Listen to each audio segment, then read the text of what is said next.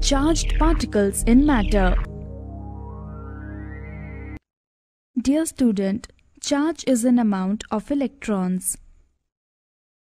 A particle is a small, localized object to which can be ascribed several physical properties such as volume or mass. A charged particle is a particle with an electric charge. It may be either a subatomic particle or an ion. Goldstein in 1886 used a perforated cathode in a discharged tube. On passing the electric discharge at low pressure, he observed a new type of rays carrying a positive charge streaming behind the cathode. These rays were named anode rays or canal rays. The neuron was discovered by Chadwick. He made alpha particles to strike on beryllium, and neutral particles are emitted, and these were called neutrons. Characteristics of subatomic particles. Dear students, subatomic particles are the particles smaller than an atom. Cathode rays travel in straight lines.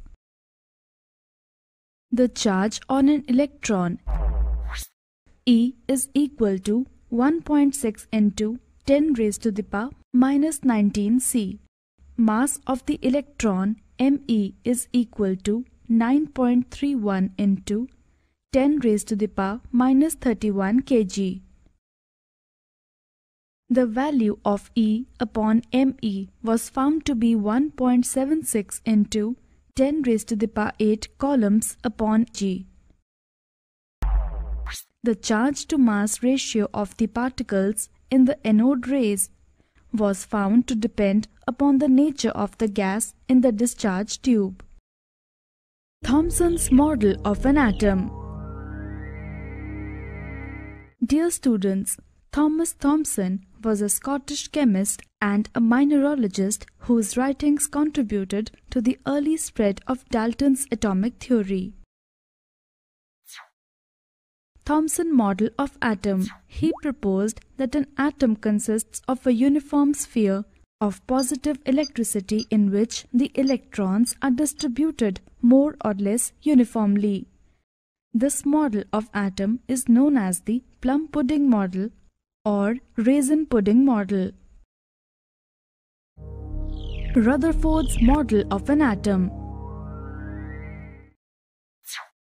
Dear students, Ernest Rutherford was a New Zealand-born physicist and a chemist, became known as the father of nuclear physics. Alpha particle scattering experiment. The experiment involved the bombardment of a thin sheet of gold by alpha particles. These particles were obtained in the form of a narrow beam by passing through a slit in a lead plate. A circular screen coated with zinc sulfide (ZnS) was placed around the foil to detect the reflection suffered by alpha particles. Whenever an alpha particle struck the screen, a tiny flash of light was produced at that point. Observations. Most of the alpha particles, nearly 99%, passed through the gold foil undeflected. Some of the alpha particles were deflected by small angles. A few particles were either deflected by very large angles or were actually reflected back along their path.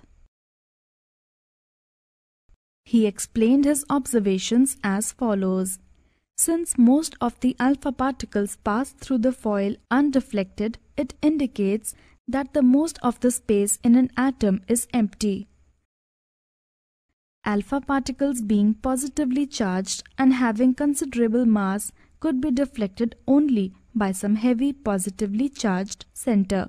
The small angle of deflection of alpha particles indicated the presence of a heavy positive center in the atom. Rutherford named his positive center as nucleus. Alpha particles which make head-on collision with heavy positive center are deflected through large angles. Since the number of such alpha particles is very small, the space occupied by the heavy positive center must be very small. Bohr's model of an atom and distribution of electrons in an atom. Dear students, Niels Henrik David Bohr was a Danish physicist who made foundational contributions to understanding atomic structure and quantum mechanics, for which he received the Nobel Prize in Physics in 1922. Bohr was also a philosopher and a promoter of scientific research. Bohr's model of atom based upon quantum theory of radiations. Main points of this model are: the electrons in an atom revolve around the nucleus only in certain selected circular orbits. These orbits are associated with definite energies and are called energy shells or energy levels. These are numbered as 1, 2, 3, 4, etc. or designated as K, L, M, N, etc. shells.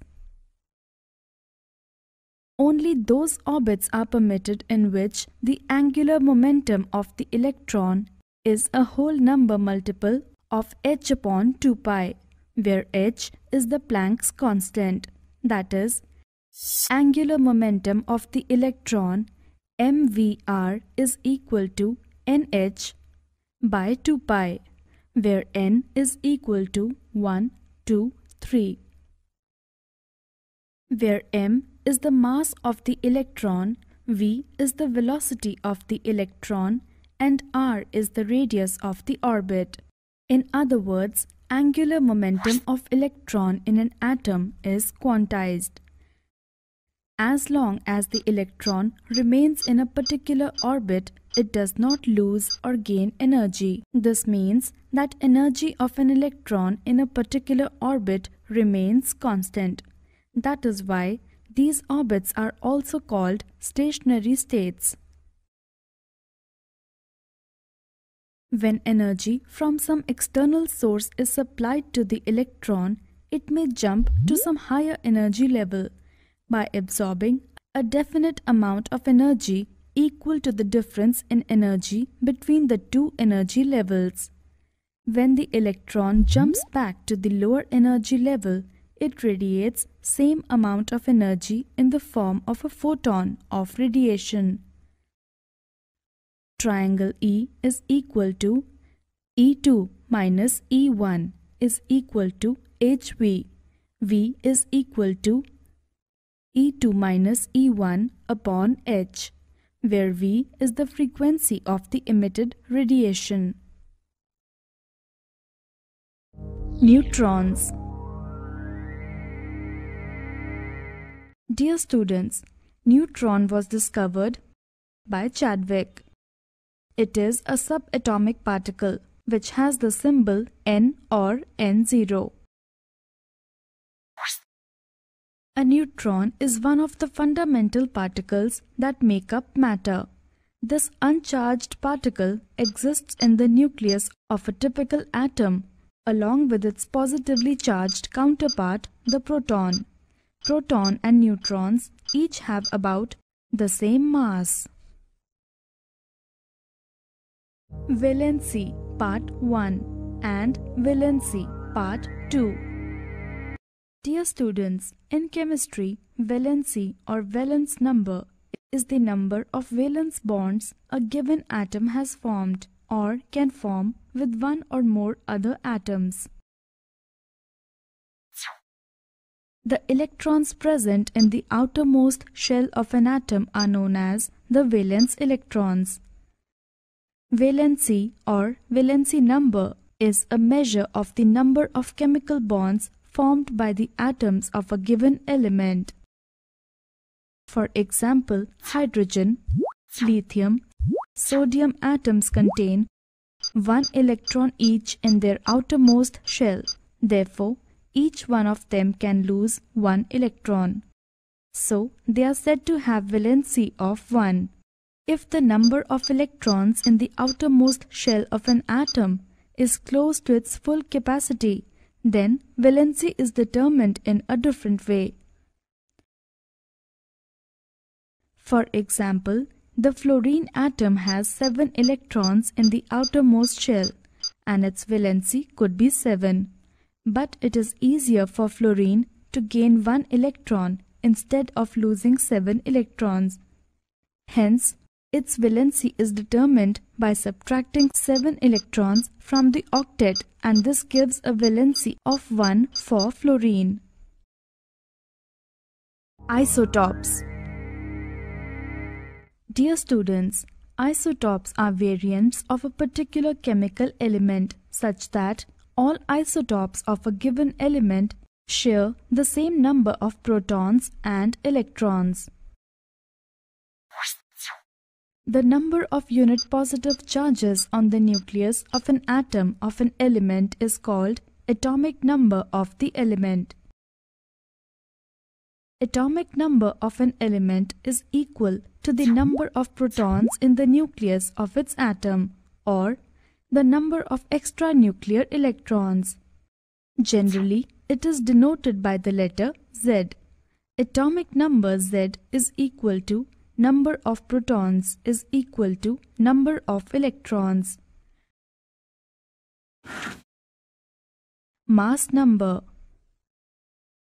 Total number of protons and neutrons in the nucleus is called mass number of the atom.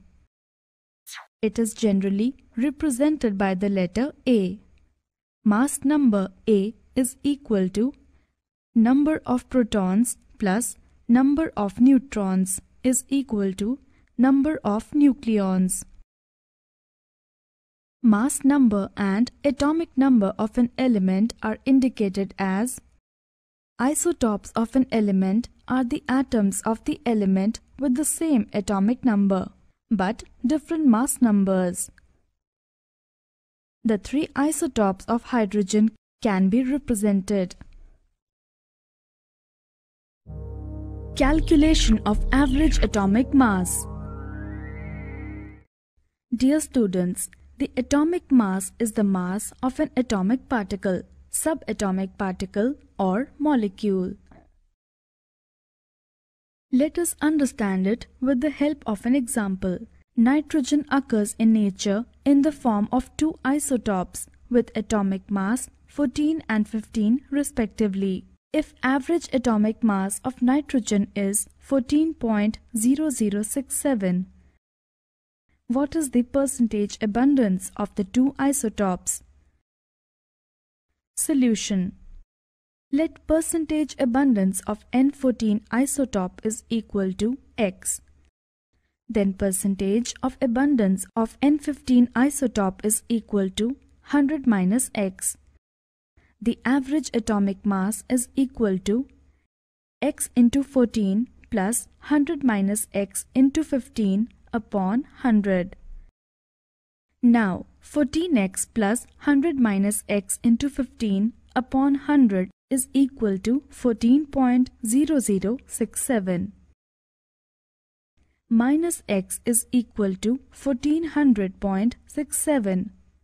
Minus 1500 is equal to minus 99.33, or X is equal to 99.33.